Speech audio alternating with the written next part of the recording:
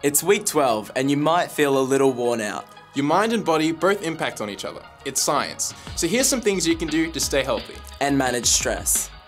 Basics: eat and sleep. A healthy diet is important, and so is sleep. It's even important for your memory. So make sure to fuel up your body and take those breaks to eat and sleep, even when you're studying. Hydrate. Ever crave lollies while you're studying? Sometimes that can be a sign of dehydration. So when you know you're in for long hours of study or work, keep a water bottle handy. Exercise.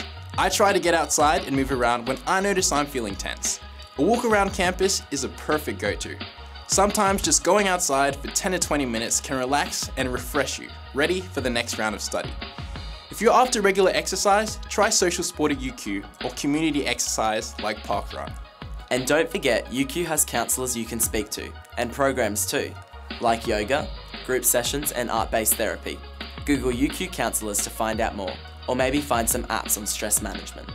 Remember, stress is normal at this time of year, but keep it at healthy levels. So eat, sleep, hydrate, and move.